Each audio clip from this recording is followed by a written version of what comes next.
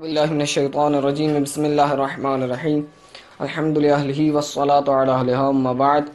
سامعین ذی وقار، یہ کاشانہ-بصیرت آڈیو بک سیکشن ہے اور جس کتاب کی ریکارڈنگ آپ سن رہے ہیں اس کتاب کا نام ہے گفتار صدق. آج اس سلسلے کا دوسرا درس اور آپ کے سامنے ایز ریڈر ذیشان حیدر. آج فرماتے ہیں محمود آباد کراچی میں نماز ظہرین کے بعد قائد شہید کا خطاب. بسم اللہ الرحمن الرحیم. سب سے پہلے میں یہاں کے مؤمنین اور بالخصوص اس مسجد کے بانیان، منتظمین اور امام جماعت حجت الاسلام آقا ترابی کا شکریہ ادا کرتا ہوں کہ آپ نے ہمیں یہ موقع دیا کہ آپ کی خدمت میں حاضر ہو کر نزدیک سے آپ کی زیارت کر سکوں. حضرت سید الشہداء علیہ السلام فرماتے ہیں انما الحیات عقیدۃ و جہاد، زندگی عقیدے اور عقیدے کی راہ میں جہاد کرنے کا نام ہے. اگر انسان کا عقیدہ نہ ہو یا اس کا عقیدہ فاسد ہو یا صحیح عقیدہ ہو لیکن اس عقیدے کی راہ میں جہاد نہ کرے تو اس کی زندگی کوئی زندگی نہیں. ہم اور آپ یہ عقیدہ رکھتے ہیں کہ رسول اکرم صلی اللہ علیہ وآلہ وسلم کی وفات کے بعد دو چیزیں ہم پر حجت ہیں. کون سی؟ ایک کتاب خدا قرآن اور دوسری اطرت رسول یعنی اہل بیت علیہم السلام. بنابراین اگر ہمارا عقیدہ ہے کہ ہمیں اپنی زندگی قرآن و اطرت کے دستورات کے مطابق گزارنی ہے، اب جب ہم یہ فکر رکھتے ہیں کہ ہم اہل بیت کی فکر اور فقہ کے مطابق زندگی بسر کریں گے اور قرآن کی تعلیمات کو مشعل راہ بنائیں گے، اگر ہمارا یہ عقیدہ ہو لیکن اس عقیدے کی راہ میں جد و جہد نہ کریں، جہاد نہ کریں، تو ہم زندہ نہیں بلکہ مردہ ہیں، مردوں کے درمیان زندگی گزار رہے ہیں. اگر ہمیں یہ ثابت کرنا ہے کہ ہم ایک زندہ قوم ہیں اور اگر یہ ثابت کرنا چاہتے ہیں کہ ہم مردہ نہیں ہیں تو ہمیں اس عقیدے کی اور صحیح عقیدے کی راہ میں جہاد اور کوشش کرنی چاہیے.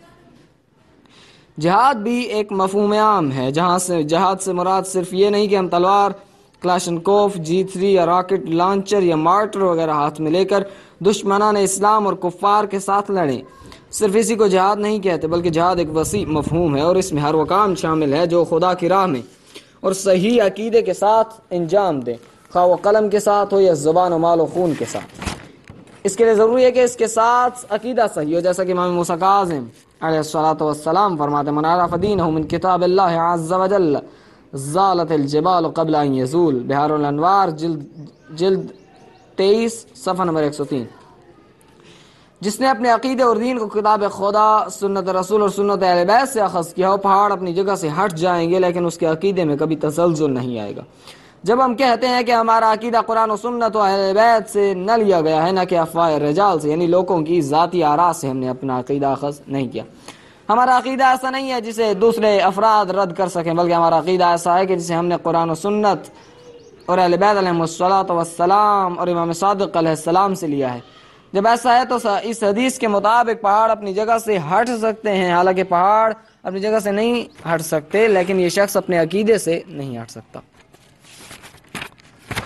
جب ہمارا عقیدہ قرآن و سنت اہل بیت اطہار علیہ السلام سے لیا گیا تو حکومت کی طرف سے علی احمد تالپور یا اسلامی نظریاتی کونسل یا کسی اور شخص کے بیان دینے سے اس میں کبھی تزلزل نہیں آ سکتا، بلکہ ہم نے یہ طے کر لیا ہے کہ اس عقیدے کی راہ میں ہمیں جہاد کرنا ہے، خون دینا ہے اور اس راہ میں جد و جہد کرنی ہے. اگر ہم نے اپنے عقیدے کی راہ میں جہاد کرنا ہے تو اگر مالدار ہیں تو ہمیں اس راہ میں اپنے مال کو خرچ کرنا ہوگا، اگر صاحب فکر ہیں تو اس راہ میں اپنی فکر سے اپنے عقیدے کی حفاظت کرنی ہوگی. اگر خدا نے آپ کو زبان دی ہے تو آپ کو اپنی زبان کے ساتھ اس عقیدے کی راہ میں جہاد کرنا ہوگا. یہ وہی زبان ہے کہ جس کے بارے میں ہارون الرشید کہتا تھا ان لسان حشام موقع فی نفوس من الف سیف. حشام بن حکم جو امام صادق علیہ السلام کے اصحاب میں سے تھا، جب اس کی زبان آل محمد کے حق میں چل رہی تھی تو حکومت وقت کا بادشاہ ہارون الرشید یہ کہنے پر مجبور ہو گیا کہ حشام بن حکم کی یہ جو زبان چل رہی ہے یہ ہمارے 1000 شمشیر زن سپاہیوں سے زیادہ خطرناک ہے. وہ 1000 سپاہی لوگوں کے دلوں میں اس قدر اثر نہیں کر سکتے جتنا اس سپاہی کی زبان لوگوں کے دلوں میں اثر کر رہی ہے. اگر خدا نے آپ کو زبان دی ہے تو آپ کو چاہیے کہ آپ زبان کے ذریعے اپنے عقیدے کا دفاع کریں. اگر قلم دیا ہے تو قلم کے ذریعے اس راہ میں جہاد کریں.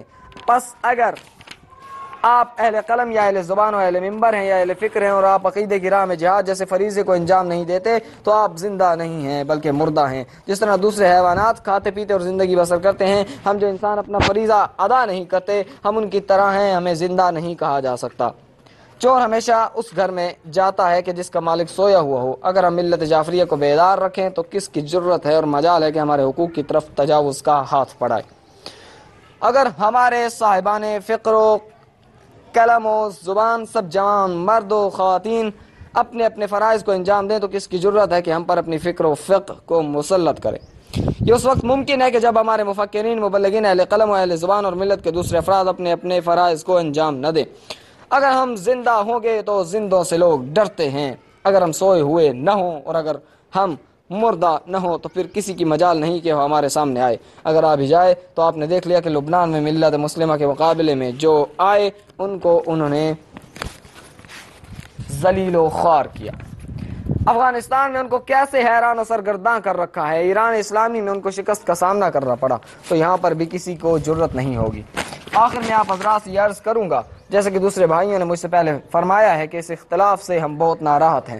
ہم خدا سے یہی دعا کرتے ہیں کہ خدا جلد از جلد ملت محرومہ جعفریہ کو ایک پلیٹ فارم پر جمع کر دے اور اختلاف و انتشار سے اسے سرفرازی کے ساتھ نکال دے، اور ہم حتی المقدور یہی کوشش کر رہے ہیں۔ یہ بات میں نے مسجد نور ایمان میں بھی عرض کی تھی، آج پھر آپ کی خدمت میں عرض کر رہا ہوں، وہ یہ ہے کہ خدا شاہد ہے کہ میں نے یہ ذمہ داری اپنا شرعی وظیفہ اور فریضہ سمجھ کر قبول کی ہے۔ اس کے علاوہ مجھے ذاتی طور پر مادی لحاظ سے ایک پیسے کا بھی فائدہ نہیں ہے۔ میں یہ اس لیے کہہ رہا ہوں تاکہ آپ کو معلوم ہو جائے کہ ہمارے لیے اس کا ذرہ برابر فائدہ نہیں ہے۔ اس ذمہ داری کی وجہ سے مجھے اپنے عزیزوں اور رشتہ داروں کو چھوڑنا پڑا اور میں انہیں چھوڑ کر یہاں آ گیا ہوں۔ جس دن میں پشاور آ رہا تھا تو اپنے چچا کو میں نے اکیلا چھوڑ دیا تو وہ رونے لگ گئے، اسی طرح دوسرے رشتہ داروں کو اور اپنے وطن کو چھوڑ کر پشاور آ گیا ہوں۔ اس کے علاوہ جو دوسری خدمت کر سکتا تھا وہ میرا مدرسہ تھا، وہ سب کچھ میں نے چھوڑ دیا ہے۔ ہمارے رفقا بیٹھے ہیں، ان سے پوچھ لیں۔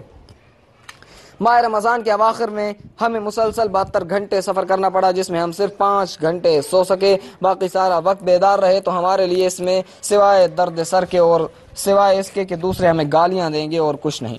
آپ دیکھ رہے ہیں کہ مادی لحاظ سے اس میں ایک پیسے کا فائدہ نہیں ہے، البتہ ہم صرف خدا اور اہل بیت اطہار علیہ السلام سے اجر و ثواب کے خواہاں ہیں۔ اس ملت محرومہ کے مفاد کی خاطر ہمارے سر پر جتنی مصیبتیں بھی آئیں اور اس راہ میں ہماری جان اور ہمارا مال بھی خرچ ہو جائے، تو اگر اہل بیت ہم سے راضی ہوں تو یہ سب مشکلات کچھ بھی نہیں ہیں۔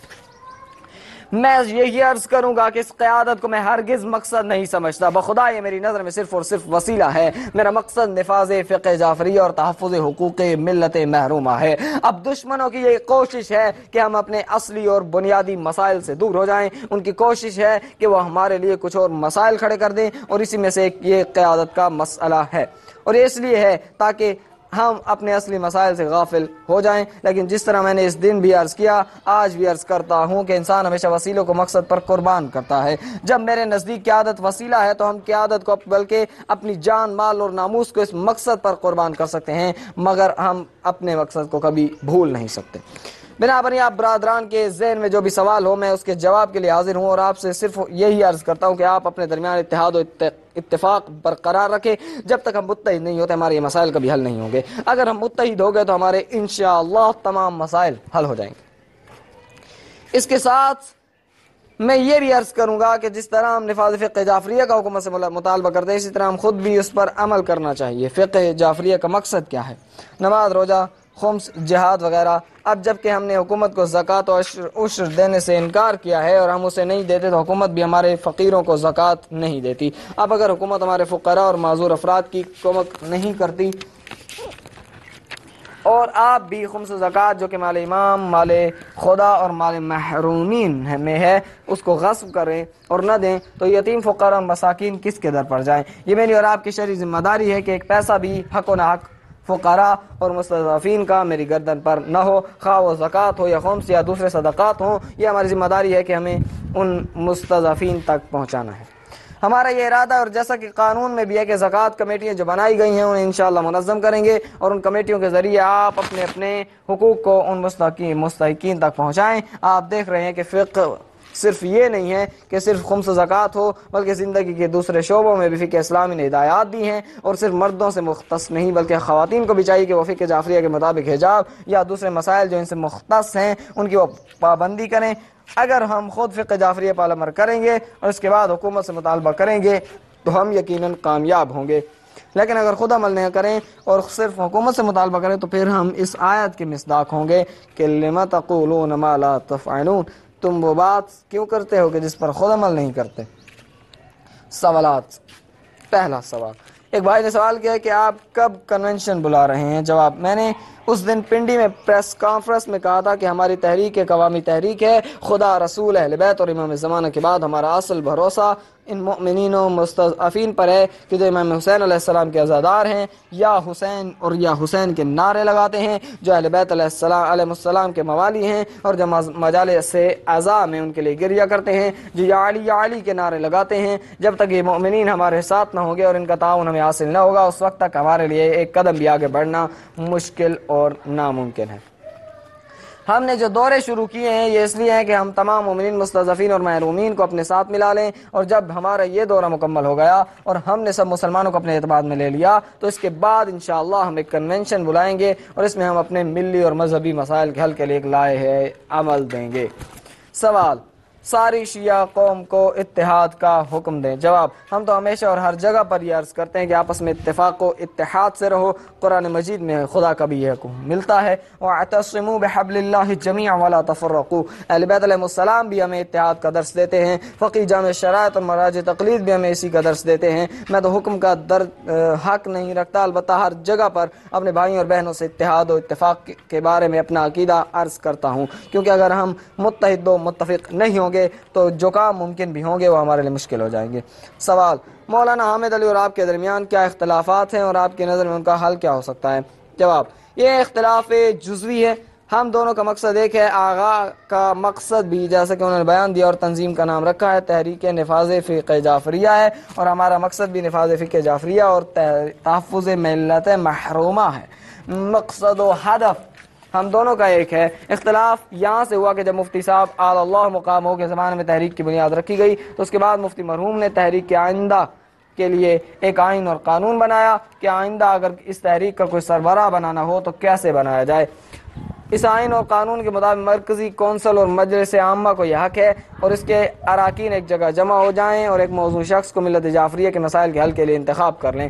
مولانا حامد علی شاہ اور ان کے دوستوں نے جلد بازی سے کام لیا اور 5 رکنی کمیٹی کا دورہ مکمل ہونے سے پہلے انہوں نے اقدام کیا۔ اگر وہ بکر میں ہونے والی مجلس عامہ اور مرکزی کونسل کی میٹنگ میں تشریف لاتے اور قوم کے نمائندے انہیں منتخب کر لیتے تو ہمیں کوئی اعتراض نہ تھا۔ پنڈی میں چند محدود افراد نے بیٹھ کر انہیں منتخب کیا۔ ایک دوسرے سے تعاون، مدد اور ہمدردی کے لحاظ سے مومنین کی مثال ایک بدن میں اعضاء کی مانند ہے، یعنی پیغمبر اکرم صلی اللہ علیہ وآلہ وسلم ایک اسلامی معاشرے کو ایک بدن سے تشبیہ دیتے تو فرماتے ہیں کہ ایک بدن کا نظام اس وقت صحیح طور پر چل سکتا ہے کہ جب اس کے تمام اعضاء ایک دوسرے کے ساتھ تعاون کریں۔ اسی طرح ایک اسلامی معاشرے کے لیے ضروری ہے کہ اس کے افراد کے درمیان تعاون و تراحم ہو۔ جس طرح بدن کے اعضاء میں ہر ایک کی اپنی اپنی ڈیوٹی ہوتی ہے، آنکھ کی ڈیوٹی ہے، کان کی اپنی ڈیوٹی ہے، ناک، قلب اور کلیجے وغیرہ میں سب اپنا اپنا کام ہے اور اپنی ذمہ داری ہے۔ اگر ان میں سے کوئی اپنی ڈیوٹی چھوڑ دے تو انسانی بدن کے نظام میں خلل پڑے گا اور آپ کی صحت پر فرق پڑے گا اور آپ بیمار ہو کر کمزور ہو جائیں گے۔ بے نہیں یہی بات ہے کہ اسلامی معاشرے میں بھی ہے، اگر کسی فرد نے اپنی ذمہ داری انجام نہ دی، مثلا علماء، خطباء، ذاکرین، شعراء، پیش نماز حضرات، وکلاء اور دوسرے مومنین کا جو فریضہ ہے، ان کی جو ذمہ داریاں، اگر وہ ذمہ داریاں انجام نہ دیں تو اسلامی معاشرے کا اجتماعی پیکر ضعیف ہو جائے گا۔ رسالت میں آپ صلی اللہ علیہ وآلہ وسلم فرماتے ہیں، اذا اشتکا واحد تداعى له سائر الاعضاء بالسحر والحمى۔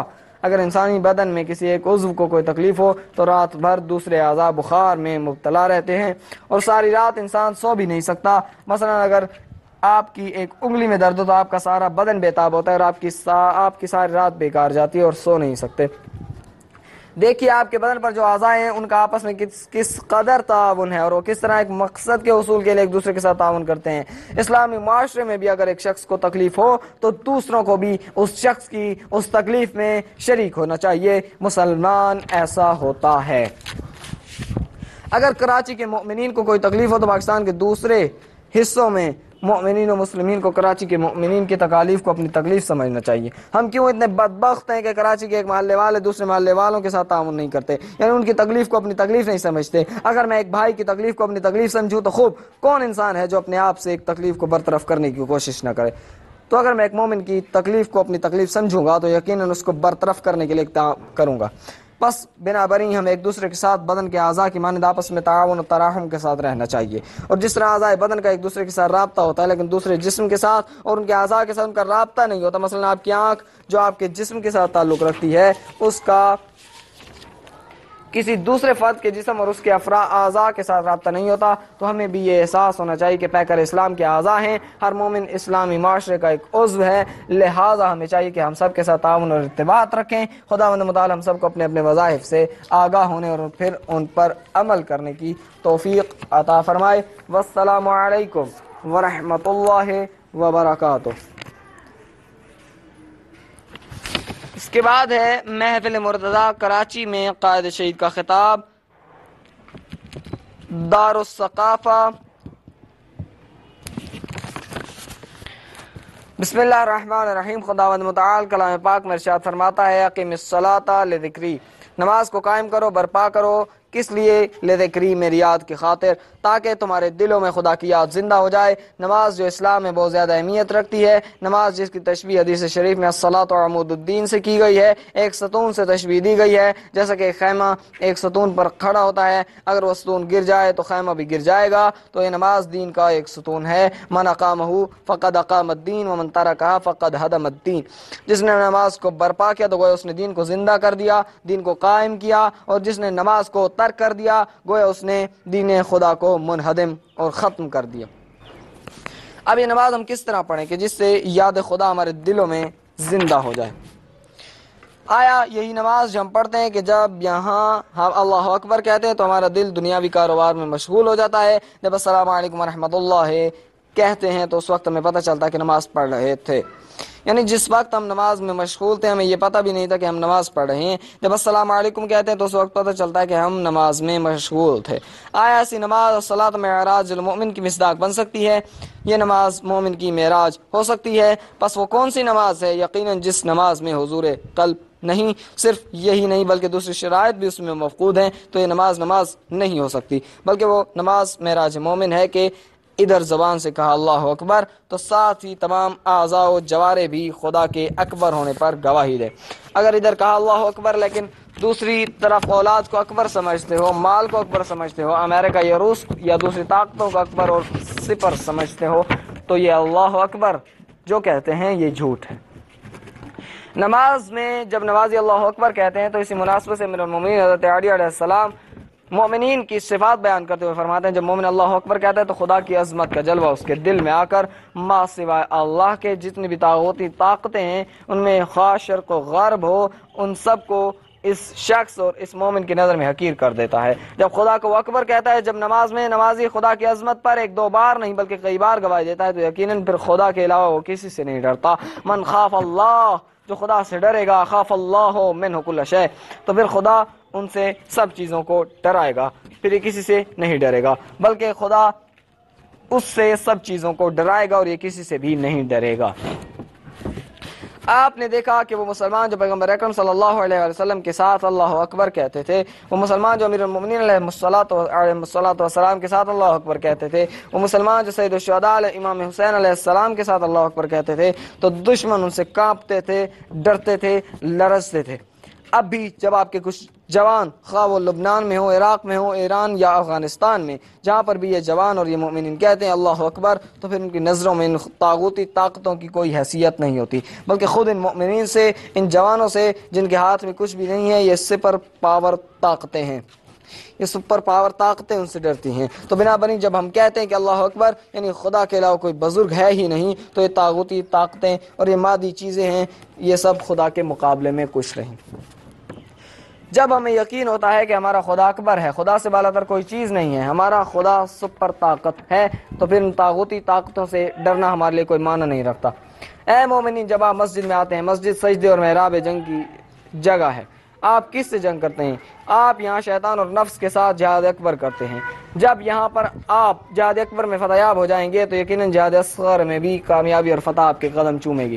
یہاں پر جب آپ آتے ہیں تو کس کے ساتھ رابطہ قائم کرتے ہیں؟ خدا کے ساتھ۔ جب آپ کا رابطہ خدا کے ساتھ قائم ہو جاتا ہے، جب آپ کا رابطہ اشہد ان محمد عبدہ و رسولہ کے ساتھ قائم ہوتا ہے، جب آپ کا رابطہ محمد و آل محمد کے ساتھ قائم ہو جاتا ہے، تو یقیناً آپ کے دل سے مادیت کا غبار دھل جاتا ہے، آپ کے دل میں نورانیت آ جاتی ہے، آپ کی روح خدا کی طرف پرواز کرتی ہے۔ اسی مقام پر پھر آپ خود بخود یہ سمجھ جائیں گے الصلاۃ معراج المومن، کہ نماز مومن کی معراج ہے۔ اس وقت آپ کو پتہ چلے گا کہ کس طرح نماز مومن کے لیے معراج ہے۔ آپ مساجد کو آباد کیجئے، یہی مساجد ہے جن میں آپ اسلامی سپاہی تربیت کر سکتے ہیں، یہی مساجد ہے جن میں وہ اسلحہ آپ کو ملتا ہے جس کے مقابلے میں مادی اور ماڈرن قسم کے اسلحے سب ناکارہ نظر آتے ہیں۔ وہ اسلحہ ایمان ہے۔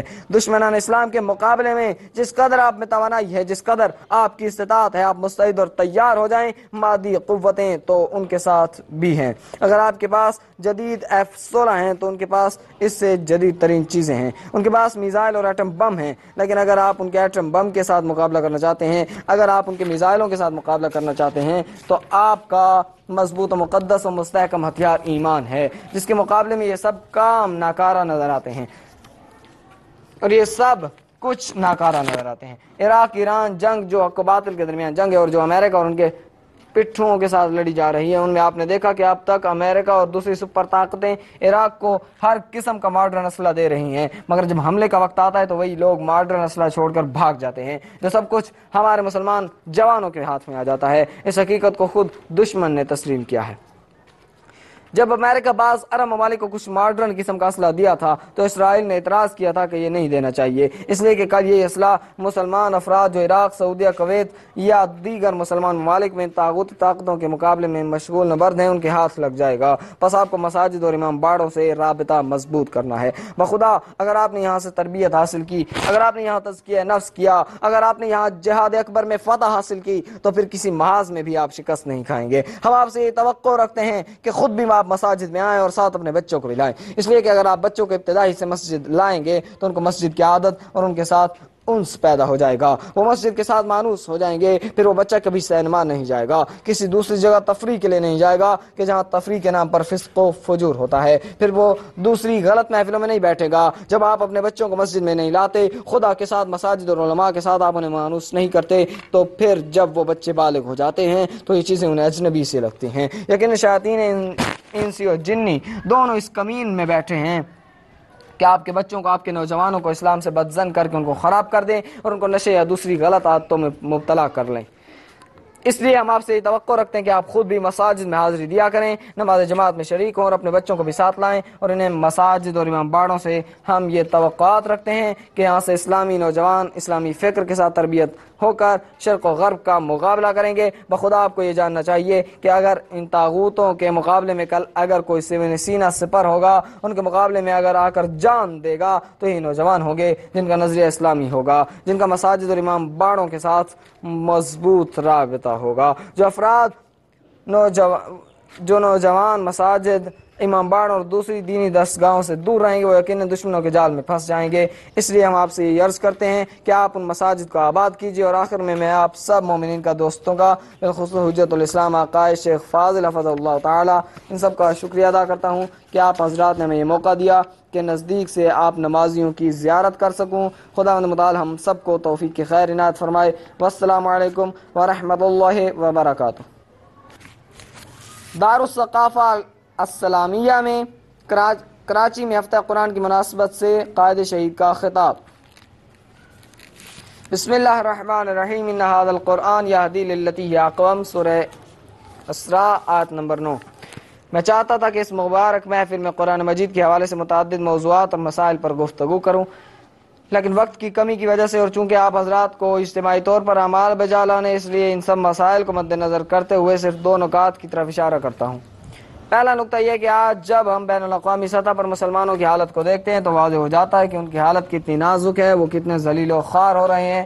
اور دوسرا نقطہ یہ کہ استعمار نے مسلمانوں کو جغرافیائی لحاظ سے متعدد خطوں اور ملکوں میں تقسیم کر رکھا ہے، اور پھر ہر ملک میں بسنے والوں کو مختلف مسائل میں الجھا کر آپس میں دست و گریباں کر دیا ہے۔ یہ دو مسئلے ہیں کہ جنہیں اختصار کے ساتھ میں آپ کی خدمت میں پیش کرنا چاہتا ہوں۔ جب تک مسلمان جہاد اور شہادت کے جذبے سے سرشار رہے اور اسلام کے اس اہم حکم پر عمل پیرا رہے تو وہ دوسری قوموں کے مقابلے میں باعزت، باوقار اور سربلند رہے۔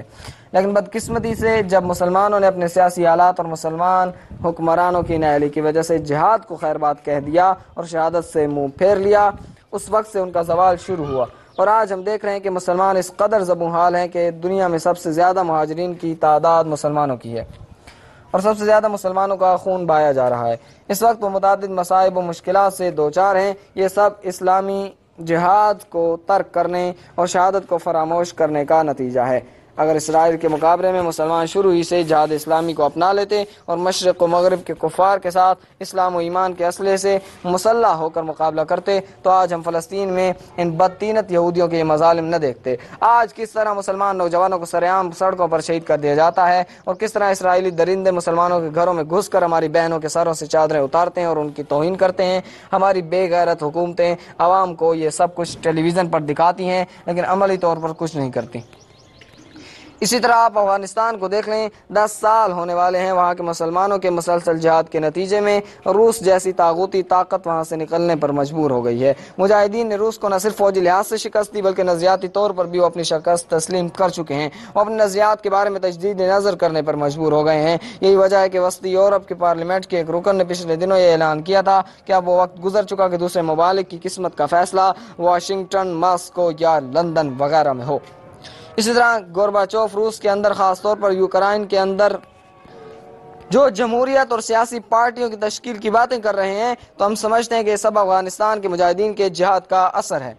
اگر سمرقند، بخارا اور آذربائیجان کے مسلمان اور وہاں کے حکمران بھی افغانستان کے مسلمانوں کی طرح روس کے سامنے ڈٹ جاتے تو آج مسلمان ممالک کا اتنا بڑا علاقہ روس کے قبضے میں نہ ہوتا۔ آج ہم سمجھتے ہیں کہ کشمیر کا مسئلہ بھی بالکل اسی طرح ہے۔ اگر کشمیر کے مسئلے میں ابتدائی دنوں میں ہمیں یہی قدم اٹھایا جاتا اور جہاد کے ذریعے اس کو حل کیا جاتا تو آج کشمیر پاکستان کا حصہ ہوتا۔ لیکن بدقسمتی سے پاکستان کے حکمرانوں نے مسئلہ کشمیر کو طاق نسیان میں رکھ دیا ہے۔ لیکن اس کے برعکس BBC کی خبر کے مطابق مقبوضہ کشمیر کے مسلمانوں کو پنڈی میں اوجڑی کیمپ کے واقعے میں بہت سی جانیں ضائع ہونے کا علم ہوا تو انہوں نے وہاں اقوام متحدہ کے دفتر کے سامنے مظاہرہ کیا، جس پر پولیس نے پہلے آنسو گیس اور بعد میں فائرنگ کی، جس کے نتیجے میں کچھ لوگ زخمی اور کچھ لوگ شہید ہو گئے۔ مجھے خبر سن کر بہت دکھ ہوا کہ دیکھیں وہاں کے مظلوم مسلمان کس قدر پاکستان اور پاکستانیوں سے محبت کرتے ہیں اور ان کی توقعات ہم سے وابستہ ہیں، جبکہ ہم اور ہمارے حکمران عیش و عیاشی میں اس قدر سرگرم ہیں کہ ان بیچاروں کو اصلاً بھول چکے ہیں۔ چند دن پہلے آپ نے سنا ہوگا کہ بھارت نے حملہ کر کے سیاچن کے کچھ حصے پر قبضہ کر لیا ہے۔ اگر ہماری یہی حالت رہی اور ہم نے جہاد جیسے واضح قرآنی حکم پر عمل نہ کیا تو بخدا کل ہمارے ہاتھ سے گلگت بلتستان بھی چلا جائے گا۔ قرآن مجید نے کئی جگہ جہاد اور مجاہدین کے فضائل بیان کیے ہیں۔ بس اگر ہم مسلمانوں کو اپنی کھوئی ہوئی عزت کو بحال کرنا ہے، اپنے علاقوں کو واپس لینا ہے اور اپنی مشکلات کو حل کرنا ہے تو ہمیں جہاد کے اس اہم قرآنی حکم پر عمل کرنا ہوگا۔ اس ہفتہ قرآن میں ہمیں عوام کو قرآن کی اہمیت اور اس کے فضائل کے بارے میں بتانا چاہیے تاکہ ہماری ملت قرآن کی تعلیمات سے آشنا ہو جائے اور قرآن کی طرف پلٹ آئے اور اس طرح ہمارے گھروں اور معاشرے میں ہر جگہ پر قرآن کی بالادستی قائم ہو جائے۔ ہفتہ قرآن منانے سے ہمارا ایک ہدف یہ بھی ہے کہ ہم اس بات کو واضح کریں کہ ہمارے لیے اصل مصدر قرآن مجید و سنت ہے۔ سنت سے مراد قول معصوم، فعل معصوم اور تقریر یعنی تائید معصوم ہے۔ یہاں معصوم سے ہماری مراد 14 معصوم ہے۔ پس وہ بھائی کہ جن کے ذہنوں میں یہ سوال پیدا ہوتا ہے کہ ہم نے قرآن و سنت کانفرنس کر کے نعوذ باللہ تعالی اہل بیت کو نظر انداز کیا ہے تو ان کی خدمت میں عرض کرتا ہوں ایسا ہرگز نہیں ہے۔ کوئی مسلمان بھی اہل بیت کو نظر انداز نہیں کر سکتا کیونکہ خداوند متعال نے قرآن میں اور رسول اکرم صلی اللہ علیہ وآلہ وسلم نے حدیث ثقلین میں قرآن کے ساتھ ساتھ اہل بیت علیہ الصلوۃ والسلام کو بھی حجت قرار دیا ہے۔ ہم جو بات بھی کرتے ہیں وہ اصل مصدر اور منابع کے لحاظ سے ہے۔ ہم کہتے ہیں کہ احکام الہی کے استنباط کے لیے اصل مصدر و منبع قرآن و سنت ہے اور سنت میں قول معصوم، فعل معصوم اور تقریر معصوم شامل ہے۔ ہمیں چاہیے کہ ہم ان اصلی منبع کی طرف رجوع کریں۔ آج آپ دیکھ رہے ہیں کہ حکمران کس طرح اپنے مفاد کی خاطر احکام اسلامی کو بدل رہے ہیں۔ اگر یہی صورتحال رہی تو اسلام محمدی کا صرف نام باقی رہ جائے گا۔ امام سجاد علیہ السلام نے ایک مرتبہ زہری سے فرمایا کہ اے زہری، تم نے حکومت بنی امیہ کی وہ خدمت کی ہے کہ جو اس کے بڑے بڑے باصلاحیت وزراء اور ان کے معاونین نہیں کر سکے، کیونکہ وہ ان کے درباری تھے اور ان کی کوئی حیثیت نہیں تھی، جبکہ تم نے ان کے غلط اور گندے ارادے کو دین کے رنگ میں پیش کیا۔ حج میں برات از مشرکین کے حوالے سے قرآن مجید کا یہ واضح فرمان موجود ہے کہ جس میں ارشاد ہوتا ہے بسم اللہ الرحمن الرحیم अज़ान मिन अल्लाह व रसूलिही इला अन्नास यौमल हज्जिल अकबर इन्न अल्लाह बरीउम मिनल मुशरिकीन व रसूलुहु।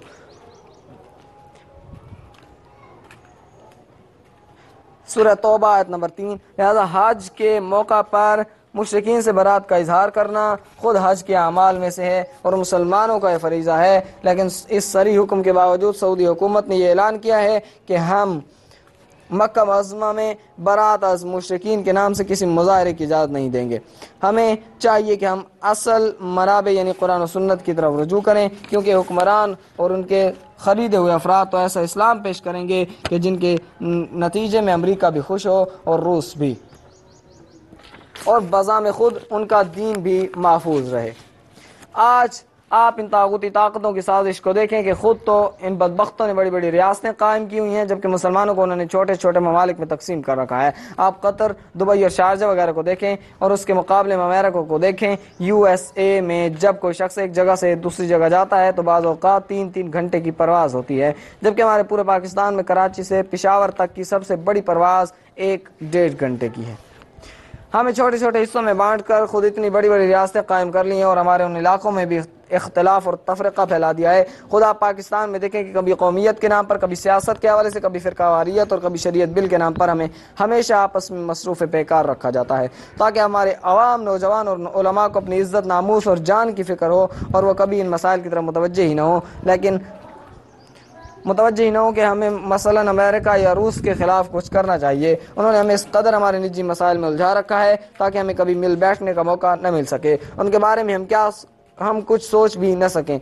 बरादरान अजीज़, क्या हम सब मुसलमान नहीं हैं? क्या सब रसूल के कलमा गो नहीं हैं? क्या सब कुरान पर ईमान नहीं रखते? क्या हम सब इस मुबारक महीने को शहरुल्लाह समझते हुए इसका एहतराम नहीं रखते? अगर हम इन पर ईमान रखते हैं तो क्यों इस तरह बेगुनाह अफराद रोज़ाना कत्ल होते हैं? आप जानते हैं कि ये कौन करता है और ये सब कुछ किसके इशारे पर हो रहा है और इसका फ़ायदा किसको पहुंच रहा है? तो इसका फ़ायदा मुहाजिरों को हो रहा है? नहीं। क्या सिंधियों को हो रहा है? नहीं। तो यकीनन इसका फ़ायदा इस्तेमार और साम्राज्य अमेरिका, रूस और हिंदुस्तान को हो रहा है।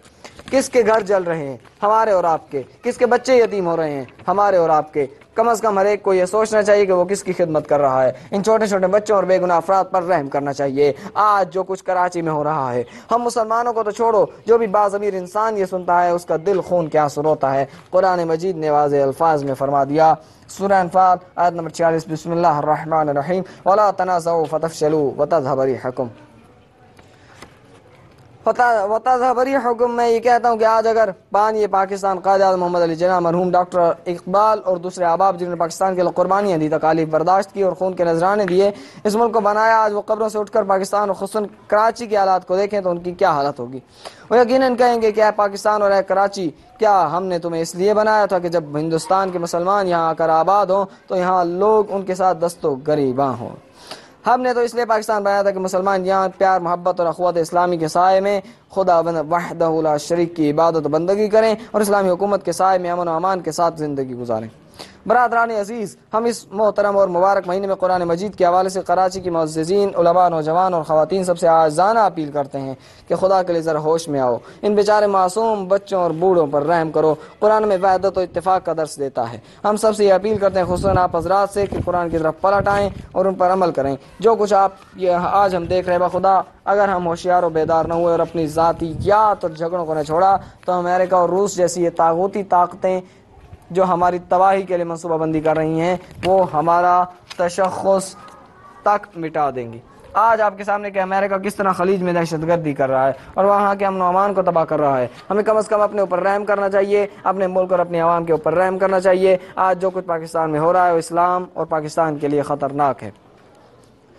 चूँकि आपको शब कद्र के अमाल करना है, इसलिए मैं ज़्यादा मुज़ाहिम नहीं होता। एक बार फिर मैं आपसे अर्ज़ करूँगा कि आएँ आज इस शब कद्र में सब मिलकर अहद करें कि हम कुरान मजीद और अहले बैत अतहार अलैहिमुस्सलातु वस्सलाम की तालीमात के साए में अपनी ये चंद रोज़ा ज़िंदगी बसर करेंगे। एक मरतबा फिर आप सब बहन भाइयों, मुंतज़िमीन और खुसूसन बरादर बुज़ुर्गवार हुज्जतुल इस्लाम जनाब आक़ा शरफ़ुद्दीन हफ़िज़हुल्लाह का शुक्रिया अदा करता हूँ। वस्सलामु अलैकुम वरहमतुल्लाहि वबरकातुहू। इसके बाद है अक़ल के मौजू पर क़ायद शहीद का ख़िताब बमक़ाम कराची। بسم اللہ الرحمن الرحیم لا حول ولا قوة الا باللہ العلی العظیم حسبنا اللہ نعم الوکیل نعم المولا ونعم النصیر الحمد للہ رب العالمین باعث الانبیاء والمرسلین والصلاة والسلام علی سید الاولین والآخرین العبد المؤید والرسول المسدد المصطفى الامجد المحمود الاحمد حبیب الہ العالمین ابی القاسم محمد وعلی آلہ الطیبین الطاہرین اللہم صل علی محمد وعلی محمد۔ ایک بات سے کسی کو انکار نہیں کہ اس دور کے انسان نے مادیات میں حیرت انگیز کامیابیاں حاصل کی ہیں۔ وہ انسان جو کل دریاؤں اور سمندروں کی لہروں سے خوف زدہ ہو کر دریاؤں کے کنارے اپنی بیٹیوں کو لا کر دریا میں ڈالتا تھا، آج وہ انسان سمندر اور دریاؤں کی گہرائیوں میں جا کر وہاں سے پٹرول اور دوسری چیزیں نکال رہا ہے۔ یہ انسان جو کل سورج اور چاند کی پرستش کرتا تھا، جو اس انسان نے چاند پر قدم رکھ دیا اور دیگر سیاروں پر اپنا پرچم لہرانے کے لیے کوشش میں مصروف ہے۔ یہ انسان جو کل کچھ بھی نہیں سمجھتا تھا، غاروں میں زندگی بسر کرتا تھا، لیکن آج اس انسان نے ٹیکنالوجی میں عجیب و غریب ترقی کی ہے۔ فضاؤں پر اس کی حکومت ہے، لیکن یہ ترقی اس کو کہاں سے ہوئی؟ عقل اور شعور کی برکت ہے۔ اگر عقل و شعور انسان کے پاس نہ ہوتا تو یہ حیرت انگیز کامیابیاں حاصل نہ کرتا۔ اس سے کسی کو اختلاف نہیں ہے کہ انسان کو جو کچھ مادی دنیا میں ترقی ملی ہے وہ عقل کی برکت سے ہے، وہ انسان کی ترقی اور دوسرے حیوانات پر بھی عقل کی وجہ سے ہے۔ اگر انسان کے پاس عقل نہ ہو تو وہ انسان نہ صرف حیوان پر افضلیت اور برتری نہیں رکھتا بلکہ اس سے بدتر اور اذل سمجھا جاتا ہے۔ لیکن ہم دیکھتے ہیں کہ اس انسان نے مادی دنیا میں عقل کے ذریعے عجیب و غریب کامیابیاں حاصل کی ہیں۔ عقل کو استعمال کر کے اس نے مادیات اور طبیعت کو مسخر بنایا، لیکن افسوس کے ساتھ کہنا پڑتا ہے کہ انسان نے اس عقل کو معنویات کے لیے استعمال نہیں کیا۔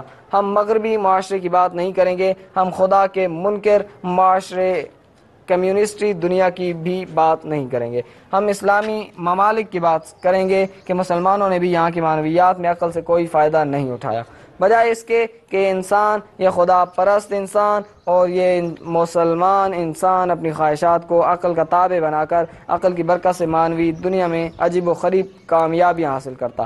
اس خدا پرست انسان نے عقل کو خواہشات کا تابع بنا کر اپنے آپ کو خوار و ذلیل کر کے حیوانات سے بھی پست کر دیا۔ چونکہ یہ عقل نہ صرف مادی دنیا میں ہماری رہنما ہے بلکہ معنوی اور روحانی دنیا میں بھی یہ عقل ہماری رہنما ہے۔ یہ عقل احادیث کی روح سے رسول باطنی ہے۔ اسی عقل کی مدد اور تعاون کے ساتھ خدا نے شریعت مقدسہ کو قرار دیا تاکہ یہ عقل اپنے حریف اور اپنے دشمن جو نفس امارہ ہے یا بیرونی دوسرے عوامل ان کے مقابلے میں تنہا نہ رہ جائے۔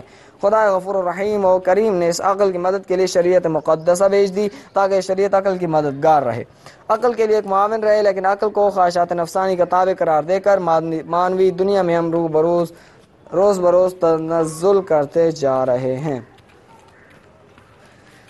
رسول اکرم صلی اللہ علیہ وسلم نے جس طریقے سے بعد کے زمانوں کا نقشہ اپنی احادیث میں بیان کیا ہے، یا مولا کائنات علی ابن ابی طالب علیہ السلام نے اپنے خطبوں میں بعد میں آنے والے انسانوں کے افکار و حالات بتائے ہیں، وہ آپ اس حدیث سے اندازہ لگا سکتے ہیں۔ یہ حدیث سفینۃ البحار میں ہے کہ رسول اکرم صلی اللہ علیہ وسلم فرماتے ہیں، سیاتی زمان علی الناس، لوگوں میں ایک ایسا زمانہ آئے گا، یفرون من العلماء کما یفر الغنم من الذئب، لوگ علماء با عمل و علماء با تقوی سے اس طرح دوری اختیار کریں گے، اس طرح ان سے بھاگیں گے جس طرح درندوں اور بھیڑیوں سے یہ بھیڑ بکریاں بھاگتی ہیں، تو کیوں یہ لوگ علماء سے بھاگیں گے؟ واضح ہے کہ علماء ربانی، علماء با تقوی، وہ علماء جو صحیح معنوں میں وارث انبیاء ہیں، وہ لوگوں کو انبیاء کے مشن کی طرف دعوت دیں گے اور لوگوں کو حق کی طرف بلائیں گے اور ان کی کمزوریوں پر انگلی رکھیں گے اور لوگوں کو بتائیں گے کہ تم میں یہ غلطی ہے، اس غلطی کو اپنے آپ سے دور کرو، تم میں یہ کمزوری ہے، اسے اپنے آپ سے دور کرو۔ عموماً نفس انسانی میں ایک یہ خصوصیت ہے کہ آپ اگر مجھے ایک ایسی بات کریں جو میری خواہشات کے خلاف ہو تو وہ مجھے اچھی نہیں لگے گی اور میں دور سے آپ کو دیکھوں گا تو اپنا راستہ بدل کر دوسری طرف چلا جاؤں گا۔ شیخ مطہری رحمۃ اللہ علیہ فرماتے ہیں، کیا وجہ انبیاء علیہ السلام 100 سال تبلیغ کرتے تھے؟ مثلا حضرت نوح نے 950 سال تبلیغ کی، لیکن اس دوران میں کتنے ان کے مرید بنے، کتنے ان کی مجلس میں جمع ہوتے تھے، کتنے ان کی مجلس میں نعرے لگاتے تھے، واہ واہ یا سبحان اللہ کہتے تھے، انگلیوں پر گنے جا سکتے ہیں۔ حضرت عیسیٰ کے جو حواری تھے وہ کتنے تھے؟ بہت محدود تھے۔ حضرت ابراہیم کے مخلص اور مرید کتنے تھے؟ انبیاء کے ساتھ مخلص لوگ محدود ہوتے ہیں، لیکن ہم جب مثلا مجلس پڑھتے ہیں بڑا مجمع ہوتا ہے، جب ہم تقریر کرتے ہیں تو لوگ نعرے لگاتے ہیں، سبحان اللہ، ماشاء اللہ، کیا کہنا وغیرہ کہتے ہیں۔ انبیاء کے مرید محدود لیکن ہمارے چاہنے والے لامحدود۔ دیکھیں کیا وجہ ہے۔ وجہ یہ ہے کہ انبیاء علیہ الصلوۃ والسلام کی مثال ڈاکٹر اور طبیب کی سی ہے۔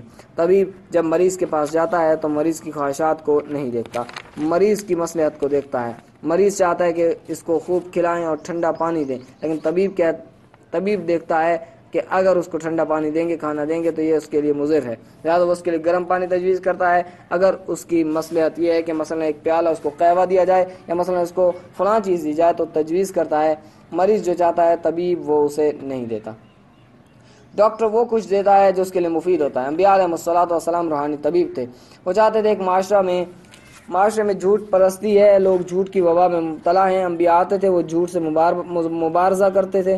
ایک جگہ بت پرستی تھی، وہ بت پرستی کی مبارزہ کرتے تھے۔ ایک جگہ خاتون کے حقوق کو پامال کیا جاتا تھا، اس خاتون کو انسان تک نہیں سمجھا جاتا تھا، اسے زندہ درگور کر دیا جاتا تھا، تو اس موضوع پر اس معاشرے والوں سے مبارزہ کرتے تھے۔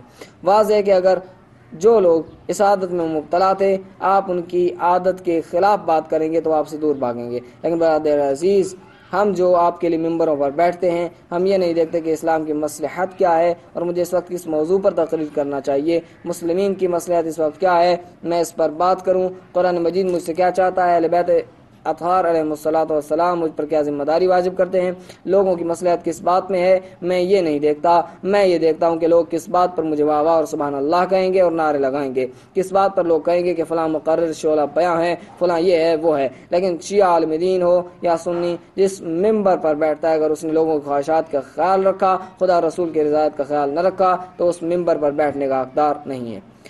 کتنے دکھ کی بات ہے کہ یہ ممبر خواہ اس پر شیعہ مجلس حسینی کے لیے بیٹھے یا سنی مسجد میں ایک خطیب جمعہ کا خطبہ دے، یہ ممبر اس لیے کہ اس پر قرآن کے متعلق کہا جائے، اسلام کے متعلق کہا جائے، مسلمانوں کی مصلحت کے متعلق کہا جائے، سامراج استعمار کی سازشوں کو ناکام بنانے کے متعلق کہا جائے۔ اگر یہ ممبر خواہ شیعہ امام باڑے یا مسجد میں ہو یا سنی مسجد میں ہو، اگر اس ممبر پر بولنے والا کوئی ایسی بات کرے کہ جس کے نتیجے میں ایک مسلمان دوسرے مسلمان بھائی کا دشمن بن جائے اور مسلمانوں کے درمیان اختلاف پیدا ہو جائے، مسلمانوں کے درمیان جھگڑا پیدا ہو جائے، تو میں یہ کہتا ہوں کہ اس بولنے والے نے اس ممبر کے ساتھ بھی خیانت کی ہے اور مسلمانوں کے ساتھ بھی اس نے خیانت کی ہے۔ برادر مسلمان، آپ اگر شیعہ ہے اور ممبر پر بیٹھتے ہیں، میں شیعہ ہوں، ہمیں فخر کرنا چاہیے کہ ہمیں یہ فضیلت حاصل ہے کہ ہم اصول میں بھی اور فروع میں بھی اہل بیت علیہ الصلوۃ والسلام کی تعلیمات پر عمل کر رہے ہیں۔ ہم علی ابن ابی طالب علیہ الصلوۃ والسلام کو امام برحق اور خلیفہ بلا وصل اور منصوص من اللہ سمجھتے ہیں، لیکن اس کا یہ مطلب نہیں ہے کہ میں اگر یہ عقیدہ رکھتا ہوں تو اس ممبر پر بیٹھ کر میں ایسی باتیں کروں، ایسی تقریر کروں جس سے مسلمانوں کے ایک فرقے کے احساسات اور جذبات مجروح ہو جائیں۔ اگر میں نے ایسی باتیں کی تو اہل بیت علیہ الصلوۃ والسلام کی تعلیمات کی سراسر خلاف ورزی ہے، یہ قرآن تعلیمات کے خلاف ہے۔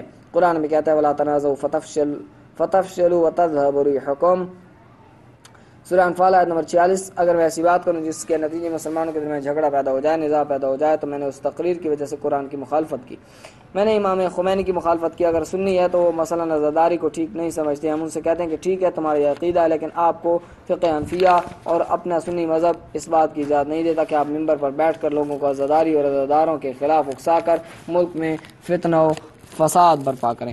نہ یہ شیعہ عالم صحیح کر رہے ہیں، نہ وہ سنی عالم، یہ اپنے مذہب کی تعلیمات کی خلاف ورزی کر رہے ہیں اور وہ اپنے مذہب کی تعلیمات کی خلاف ورزی کر رہا ہے۔ یہ ممبر اس لیے کہ یہاں پر اسلام اور مسلمانوں کی مصلحت کے متعلق بات کی جائے، مسلمانوں کو اتفاق و اتحاد کی طرف بلایا جائے۔ اگر اس ممبر پر اتحاد بین المسلمین کے خلاف بات ہو جائے، اگر اس ممبر پر شیعوں میں آپس میں اختلافات کی بات کی جائے، اتفاق و اتحاد کے خلاف بات کی جائے، مومنین کے درمیان نفاق پھیلایا جائے، تو یہ اس ممبر کے ساتھ خیانت ہے۔